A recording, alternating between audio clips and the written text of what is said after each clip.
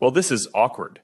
Apparently, my last software update had a bug in it, and now I'm stuck in the metaverse appearing as a Nintendo Wii avatar. Nobody on my executive team likes wearing these stupid headsets, so it will be more difficult to coordinate with them when the Hope Hacker Conference happens in Queens, New York City this July. There is a good chance hackers will be discussing topics like how my company abuses children for profit, how we lied to Congress about our data sharing and user monitoring, and how we set up a fake nonprofit called Internet.org to turn marginalized countries into a walled garden for my bank account. The Hope Conference at St. John's University will be exposing us, and I can't work with my executives to come up with a bullshit PR response while I'm stuck in here.